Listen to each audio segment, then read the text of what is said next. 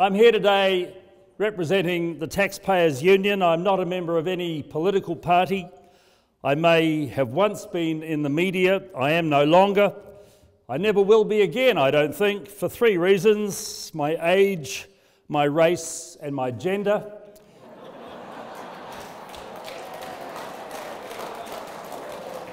And the fact that in my last job as a radio talkback host, I was not afraid to criticise and question government policy, not just on the issue in front of us today, but on other fronts as well. When the government becomes not just the biggest single advertiser in the commercial media through the Ministry of Health, as well as making direct cash contributions to large commercial media organisations like the New Zealand Herald, Stuff and MediaWorks, then you know full well we have a very serious issue in this country, and that is a media which is literally bought and paid for. And don't let anyone tell you any different.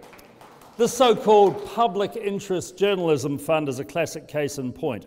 Now, for media organisations to access a little slice of this $55 million slush fund, it must, and I quote, actively promote the principles of partnership, participation and active protection under Te Tiriti o Waitangi, acknowledging Māori as a Te Tiriti partner, unquote. Now, from where I come from, journalism is not actively promoting anything. Journalism is about offering all sides of a story, examining facts around the issues and leaving the reader, the viewer or the listener to make up her or his mind on an issue. So when you have a media dipping into this fund, and the Herald and Stuff in particular have taken sizable chunks from it, in the case of the New Zealand Herald over $2 million and with Stuff nearly $1 million, when they have taken that amount of taxpayers' money, then there is no chance really that the salient facts about water and water infrastructure and the plans for it will be discussed openly and honestly in our media. That's the struggle, you see, that we as citizens face in this country. This government, which unfortunately for now can do what it pleases because of its parliamentary majority, is about to confiscate from local authorities the infrastructure for reticulating your drinking and washing water, the infrastructure for flushing it all away, as well as the pipes and drains that ensure your place mostly does not flood during a major storm. So those are what this government has called the three waters: tap water, wastewater and stormwater. At the moment, it is the responsibility, of course, of your local council to build, maintain and expand the water infrastructure inside the boundaries of its local authority. Now, some councils, of course, do this better than others. We know that some councils don't do it very well at all. The most infamous example of that was the 2016 incident in Hastings when the Havelock North system became infected with some lurgies and it made some people very sick. But according to the official inquiry after that outbreak of disease, the problems in the water, quote, may have contributed to the deaths of 3 people.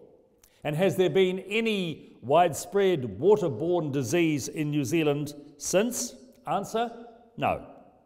Yes, there is the continuing issue with the old sewage pipes in Wellington and the fact that they seem to burst on a regular basis. I know from the experience of living in Auckland that the stormwater system in the suburbs close to the city is hopelessly out of date and incapable of coping in a heavy storm. In fact, stormwater and sewage often seem to get mixed up way too often, and there's contamination flowing into the harbour. Many beaches in the harbour become unswimmable. Therefore, in Auckland, there's a major project underway called the Central Interceptor. Hopefully, it will keep sewage out of the stormwater system when the project is finished at some stage in the next decade. But mention of the Central Interceptor has been noticeably absent during discussion of this Three Waters scheme. You see, Auckland's water agency Watercare is well aware that there is a major problem with the ageing pipes, so it is spending $1.2 billion to build this 15-kilometre long sewerage tunnel underground at a 1 to 1,000 downhill gradient from Grey Lynn under central Auckland out to the sewage ponds at Mangere. The point is that Auckland's water care knows full well there is a problem and they're doing their best to fix it. The ratepayers and the water users of Auckland who will benefit from the scheme will pay for it. It won't be easy, but for the sake of hygiene and health, it's got to be done, and it will never be cheaper than what it is now. But water care did not need a regional water entity formed by Wellington bureaucrats and politicians to tell them a major piece of sewerage infrastructure had to be built. They did it themselves, they knew it had to be done. Some other councils are well aware that there is some serious work needed in various places around the country, but not everywhere. Later on this afternoon we'll hear from Nobby Clark down the road in Invercargill. He will tell you that Invercargill's water infrastructure is for now very sound because of investment in recent years. However, this government seems to think that all problems can be solved in this country if they and only they run the show. Hence the desire for centralisation. We've seen it with the polytechs, haven't we? Some of them, like the ones in Otago and Southland, were working just fine. We're seeing it in health. Yes, there needed to be some rationalisation of the unwieldy DHB system, but a completely new centralised entity at a cost of hundreds of millions of dollars, as well as a Maori health authority, doesn't seem either rational or fair to the majority of the population. And according to this government, the only way to solve the issues regarding water infrastructure and the investments needed to upgrade and expand it is to centralise. Therefore, the water pipes, the treatment plants developed and owned by 67 local authorities and their predecessors for well over 100 years will be taken off those councils and put in the hands of these new water entities. And around the country there are 4 of them. The government disingenuously says they will still be owned by the councils who paid for them in the first place, and in fact they will give the council shares in these new entities to prove it. But that is a complete ruse. It's a fallacy. You see, when you own something, you can decide how it operates. You can improve it. You can make money from it. You can be in charge of it. Well, that's what we all thought ownership of an asset means. But now we've got to the stage where the mayors of 3 local authorities, Nigel Bowen in Timaru, Dan Gordon in Waimakariri and Cheryl Mai in Whangarei, are asking the High Court to declare what ownership actually means. The case is being heard this week, yesterday and today, in the High Court in Wellington. I reckon it's a very, very important court case. The question the applicants want answered is this: what are the rights of asset ownership? And when you think about it, what could be a more basic question than that? At the moment, the government's plans to govern and manage these 4 water entities will take away completely the rights of your council to make any decision at all about either the operations or the future investment of the water infrastructure in the local area. So here's how the government has structured the operation and governance of these 4 water entities. Bear with me, it's not easy to understand.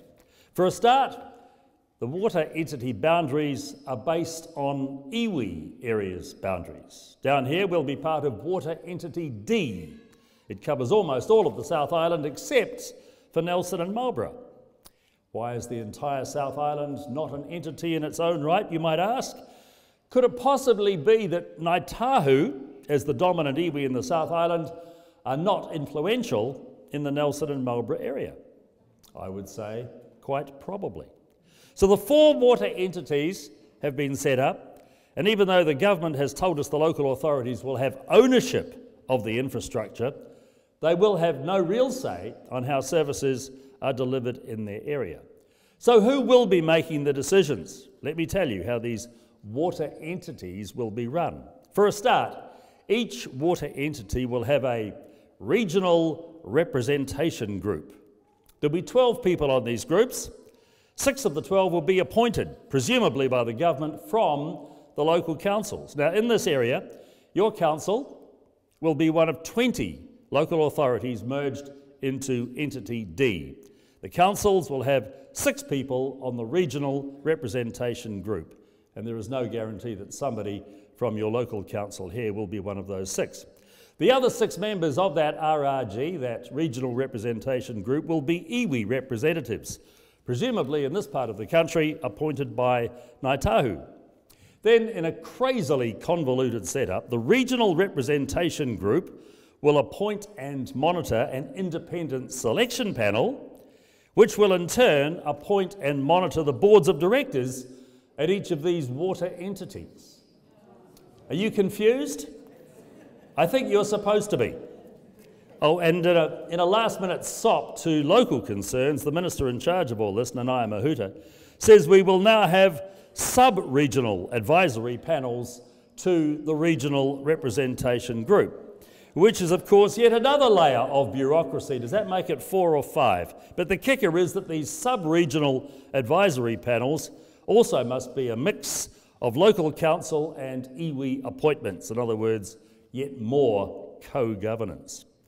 And just so that you can have no doubt about what is the most important qualification to be a board of director on each of these water entities, the Cabinet, following Nanaia Mahuta's lead, has decreed that the board must have, quote, general collective competence in understanding the principles of the treaty and Mataranga Māori, Tikanga Māori and Te Ao Māori, and include members with specific expertise of Mataranga Māori, Tikanga Māori, Kaitiangitanga and Te Ao Māori with respect to the delivery of water services.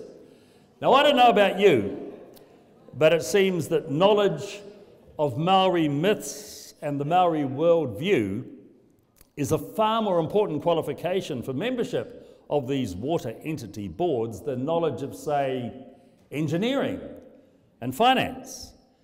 Because if we do need to spend billions of dollars upgrading our water infrastructure across the country, wouldn't engineering and financial skills be the most important disciplines that prospective directors should have? And not only will iwi have 6 out of 12 members on each of these regional representation groups, any decision the groups make must pass with a 75% majority. So it's very obvious that iwi interests will be at the forefront of any decisions made about each of the 3 waters entities.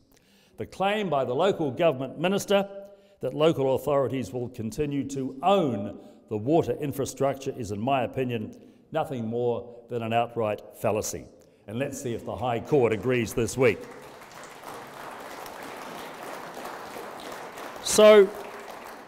So if local authority representatives can have no influence or power on the decisions of the regional representation groups, then they can have no control over who selects the board, of course, therefore who will govern the entity. In other words, their rights as owners have been completely taken away. And to quote Gary Judd, QC, in a recent article, the Three Waters proposal has been deliberately designed to give iwi and Māori the predominating governance influence. Bear in mind that getting a return from an asset is a right attributable to an owner.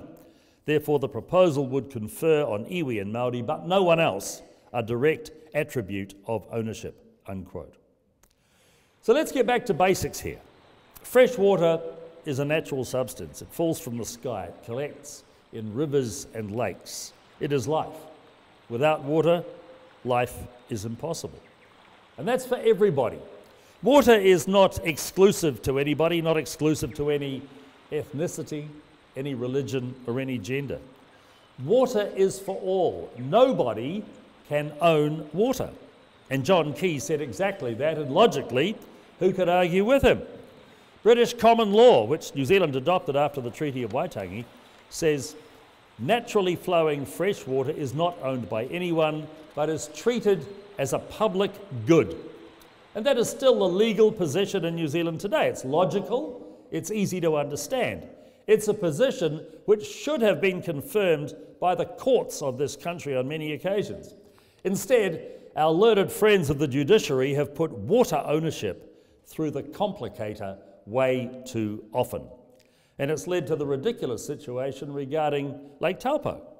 The most recent deed of settlement between Ngāti Tūwharetoa and the Crown said the iwi owned the lake bed, the subsoil underneath the lake bed, and the space occupied by the water, but not the water itself. I kid you not. In fact, the deed says the water itself remains in public ownership. But because the water occupies space above the lake bed, Tūwhare Toa now have the capability to charge commercial users of that water, like launch operators and charter fishing companies, not for the use of the water, mind you, but for the use of the space occupied by the water. Go figure. So, because our best legal minds have not confirmed something as straightforward as public ownership of all fresh water as the British law lords did hundreds of years ago, we have a situation now open to all sorts of interpretation, which ultimately has led us to this quite extraordinary attempt to confiscate, without meaningful reparation, billions of dollars in water reticulation and disposal assets built up and paid for over more than a century for reasons which are on the surface quite spurious. For instance, there are claims that up to 38,000 people are affected by waterborne diseases in New Zealand each year. Now that figure is a complete fiction.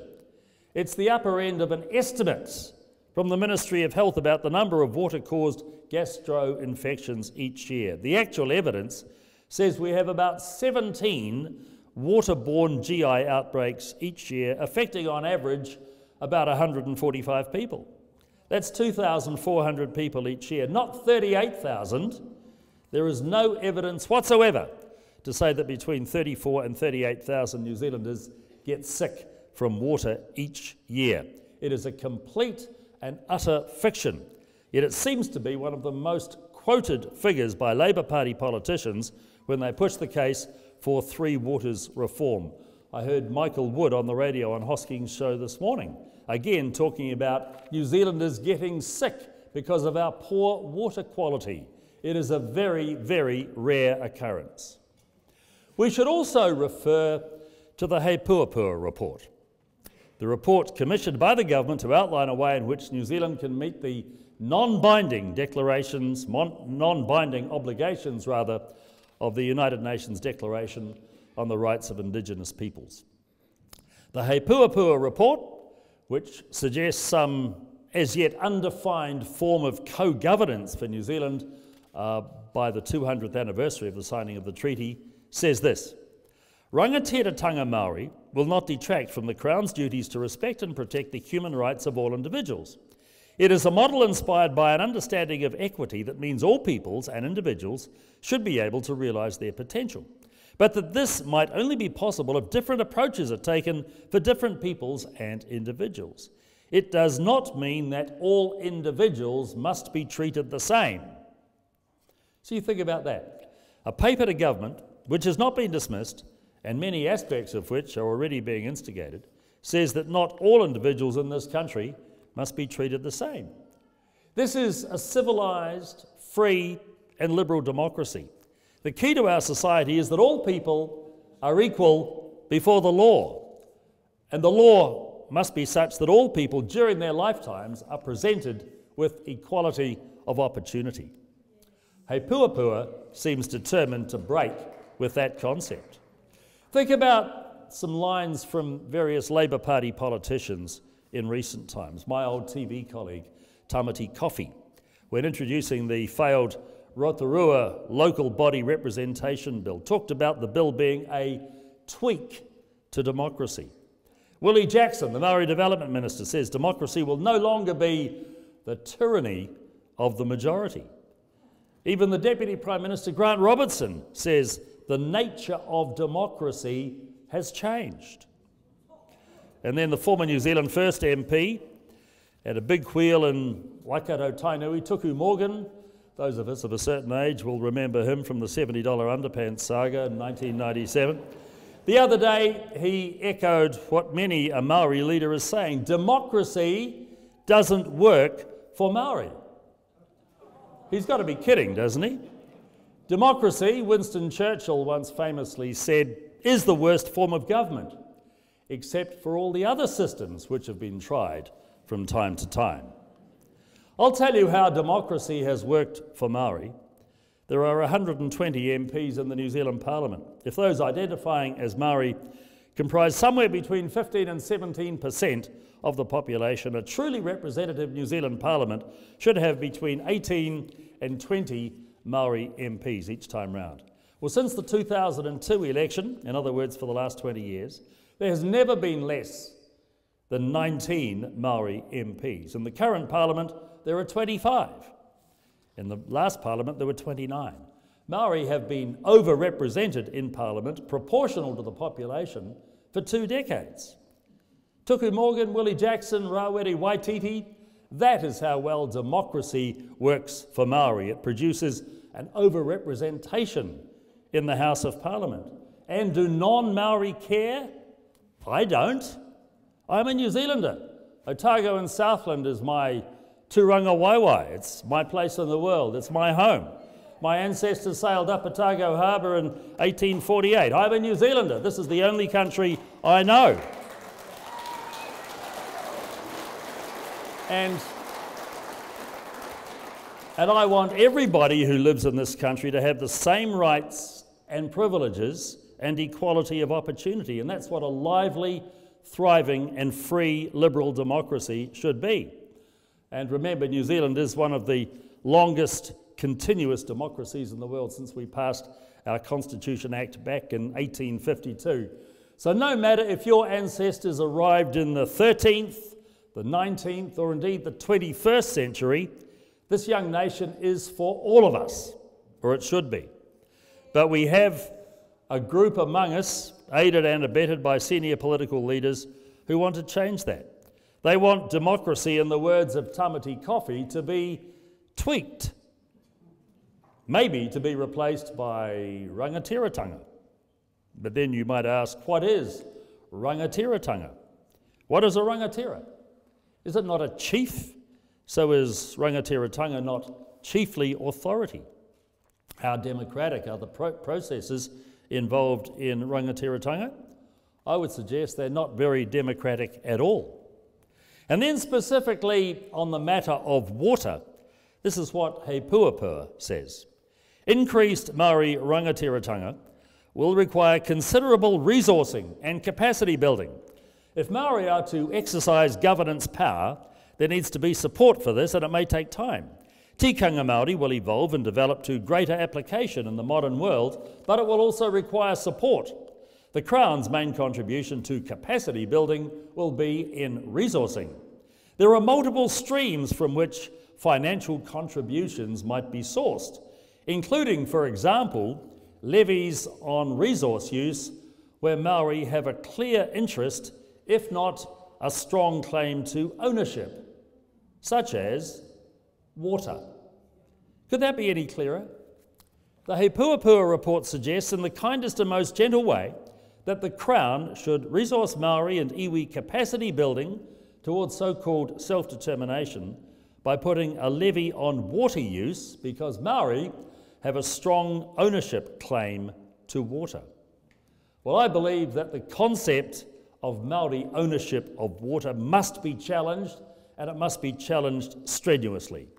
Water is a naturally occurring phenomenon. We all know that. It was falling from the sky for millions of years before the arrival of the first peoples in this land. And again, to quote John Key, nobody owns the water.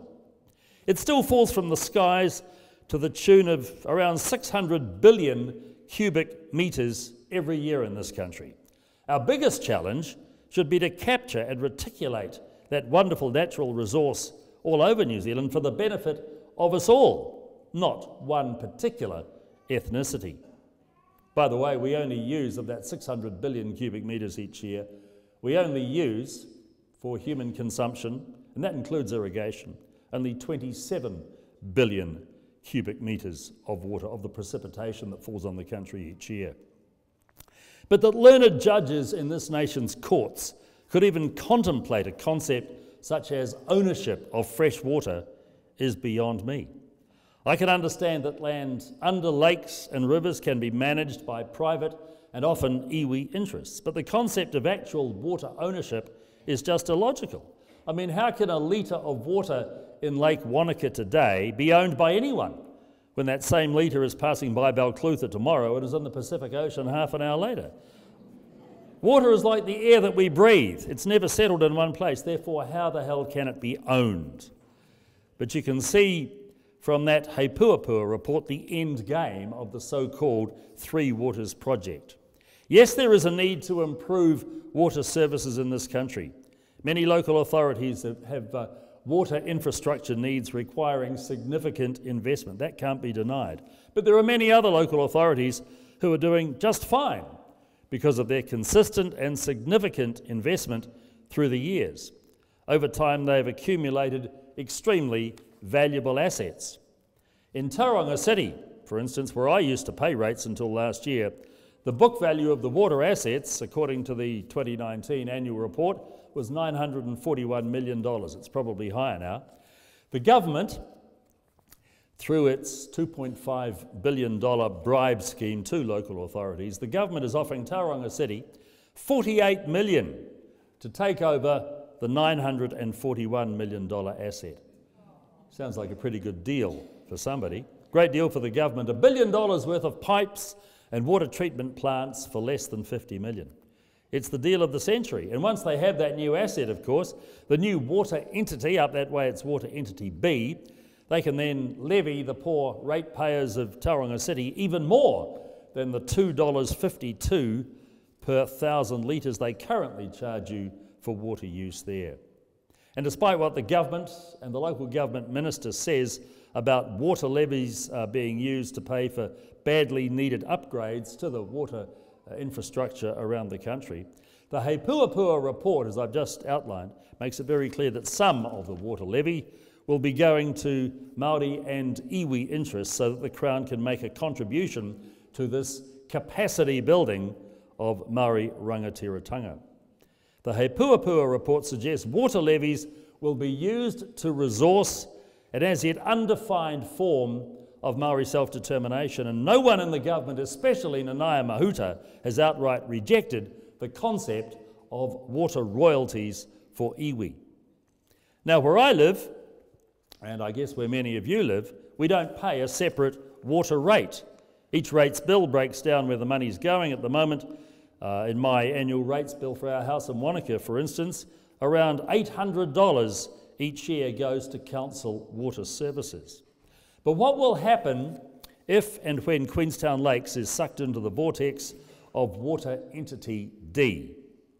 Ratepayers in Queenstown Lakes will be having water meters installed, and they'll be paying by the cubic metre for the abundance of the local water reticulated to their homes from the lakes and rivers in the neighbourhood.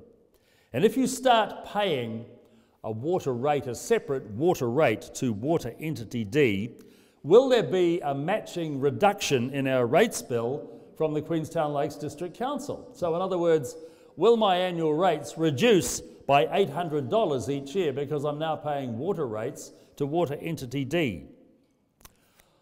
I think I just saw a pig flying across the sky. What's more, some of that money, every time we turn on the tap or flush the dunny, some will be going, according to the He Puapua report, to fund Māori self-determination. Is that fair? Is that logical? Why do Māori or iwi interests deserve a cut of every litre of water that you and I use? If this proposal is allowed to go ahead or is forced through by the minister against the wishes of the people, iwi will control the water assets of this nation, and that must not be allowed to happen. Water is for everyone. Water cannot possibly be claimed as a taonga, a treasure. Article 2 of the treaty agrees to protect the chiefs, sub-tribes and all the people of New Zealand in the unqualified chieftainship of their lands, villages and their treasures. Surely it's a step too far to suggest that water, that naturally occurring gift for us all, without which life cannot exist, is to be regarded as a taonga under Article 2 of the treaty. In my logical linear mind, to suggest otherwise is just patently absurd. And at any rate, Article 3 of the treaty states that the Queen of England extends to the natives of New Zealand her royal protection and imparts to them all the rights and privileges of British subjects. In other words, in this country we are all equal. Or in the words of William Hobson, which he may or may not have said at Waitangi on the 6th of February 1840, "Hei iwi tahi tatou, we are now one people." The land I live in, I want to be one where we have equality of opportunity, freedom of movement, and freedom of expression. We have a proud history of continuous liberal democracy dating back to the first New Zealand elections of 1853 and becoming the first country in the world to offer universal and equal adult suffrage 40 years after that. That unbroken run of equality for all in this country is under threat by various government initiatives.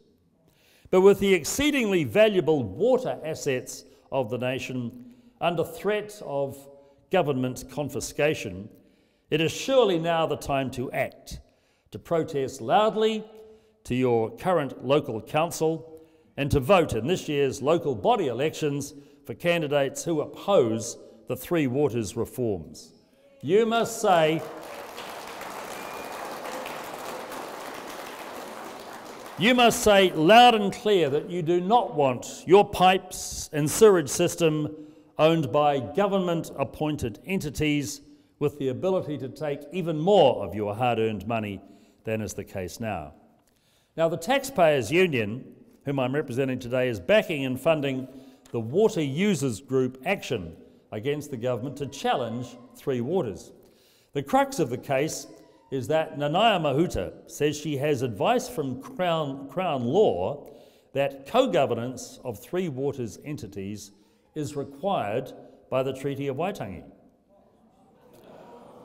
But just where is that Crown law advice? And what exactly did it say? The advice Ms. Mahuta says she's relying on has never been made public. Did Crown law actually say that? Or is the minister just making things up? And that's what the Water Users Group case is about. The claimant, the WUG, wants the courts to examine the minister's reasons for instigating Three Waters, and if the courts agree that the minister got the law wrong, to say so.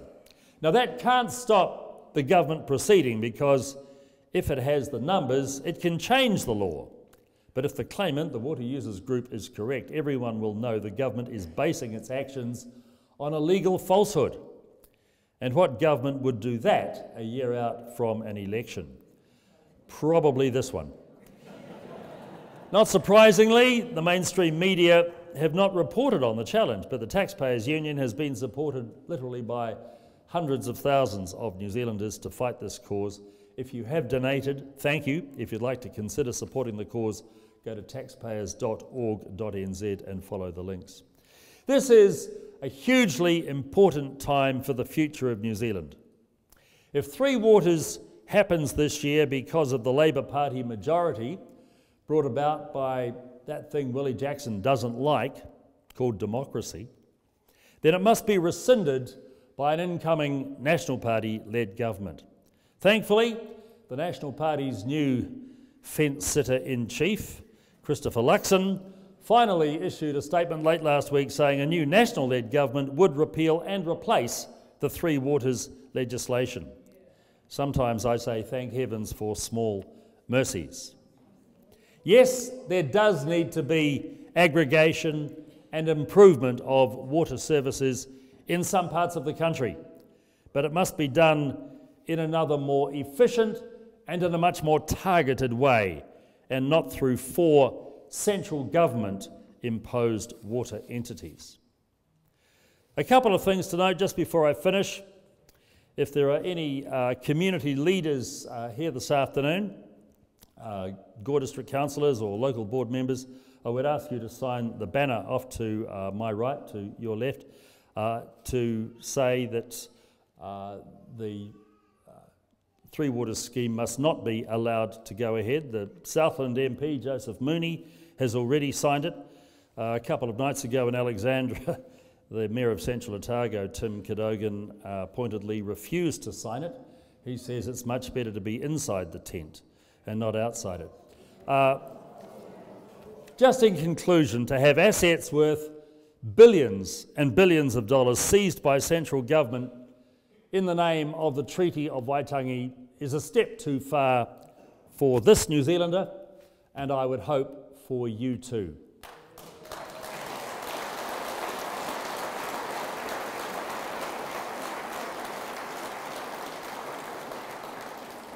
To paraphrase our Prime Minister, let's stop this.